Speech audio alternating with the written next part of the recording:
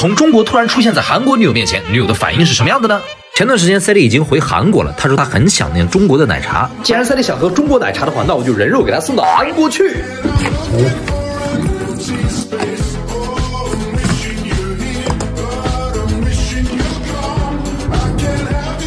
我到了，现在然后要去找塞利。여보세요？뭐 해？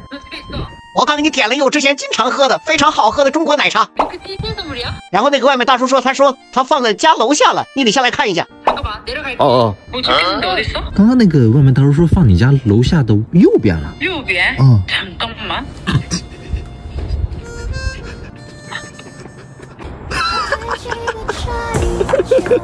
哎呦，어떻게 왔어？你不是说想喝中国奶茶了吗？所以我给你送过来了。 진짜요? 지금 이거 주려고 몇 천이나 내고 비행기 타고 왔다고? 헐, 감동이야. 근데 이거 일부러 여기 놔두고 온 거야? 어쩐 티씨. 怎么样？好喝不？ 비행기 타고 왔는데 당연히 맛있지. 那肯定的呀，还是用你卡买的那个飞机票呢。자, 어? 아? 뭐라고? 用你卡买的呀。 지금 내 카드 썼다고? 아. 뭐래?